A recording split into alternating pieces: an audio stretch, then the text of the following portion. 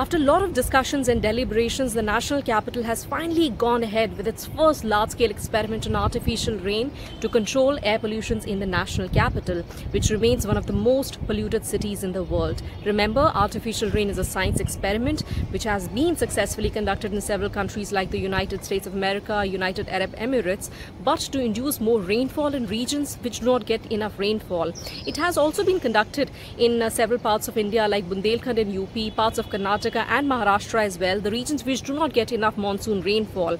But to conduct artificial rain to control air pollution, well, that is something that has not been really tested and there's no proof of concept as well. So IIT Kanpur backed this government project which cost about rupees 3.21 crore.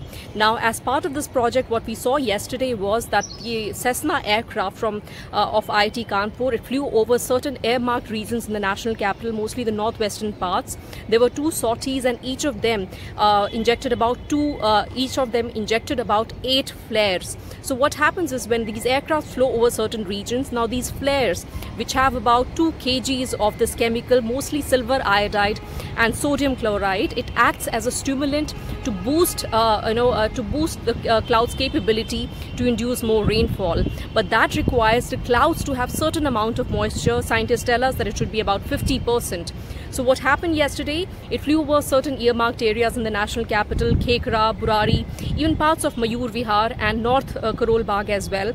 We reported from the ground and we saw the results. The clouds mostly dispersed after the artificial rain experiment was conducted. There were 2 sorties and each of them lasted about 1.5 hours. And following that, what we saw was there was negligible impact in terms of rainfall. The rainfall was about 0.1 to 0.2 mm, which is almost negligible in trace amounts. Now, scientists tell us that it's not really essential that every time an experiment is performed on artificial rain, it will induce rainfall, and that is what they wanted to study, what really happens in real life conditions in the national capital. But the question arises that whether it is a solution that should be considered to control air pollution levels in the national capital. Now, we spoke to a lot of environmentalists and they remain very skeptical about this idea, considering the amount of investment in proposing a solution like this.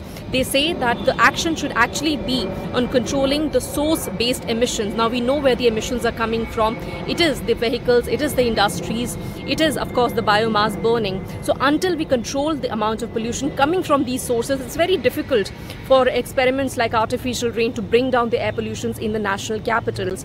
Another point of concern is that if in case the rainfall is not induced and it's in a very small amount, that will end up putting more moisture in the air, which can actually promote condensation also of the PM 2.5 and PM 10 pollutants, which will lead to more pollution levels in the national capital. So it remains on an experimental basis, also because it's a very expensive exercise.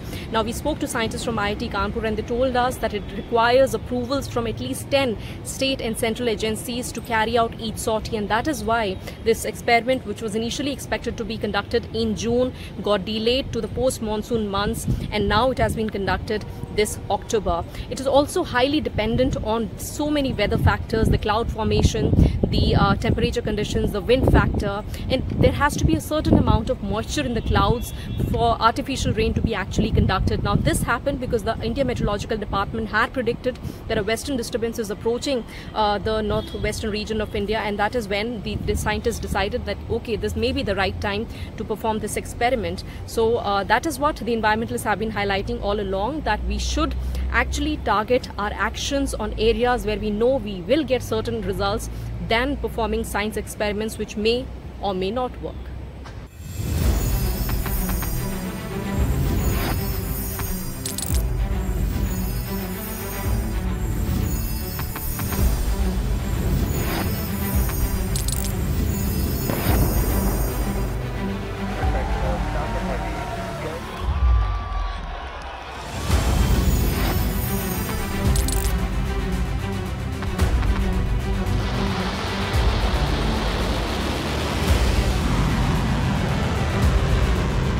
Fighting so long and so hard that they don't know what the they're doing.